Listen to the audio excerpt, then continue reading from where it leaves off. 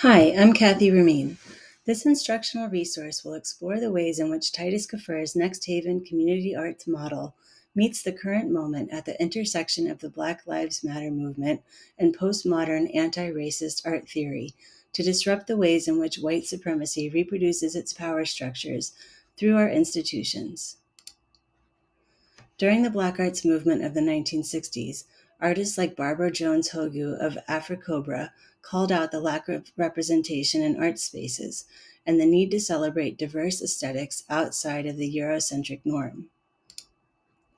Titus Kaffir's work expands this dialogue by illuminating untold stories and asking how art can amend history to record more complete and accurate narratives.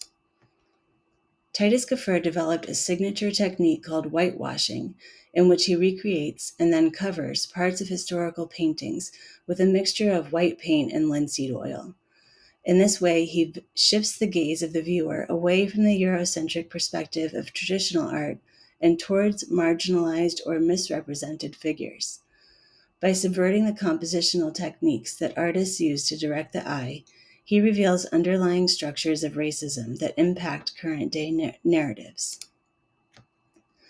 In 2019, Kaffir broke ground on a new project called Next Haven in the Dixwell community of New Haven. Next Haven employs best practices of anti-racist community-based arts education, fostering dialogue, intergenerational collaboration, and transformative art events that inspire community action towards a co-created vision of a more equitable future.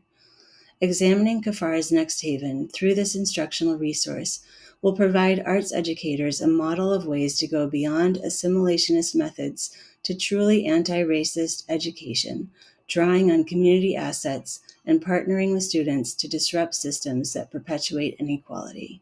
Thanks for listening.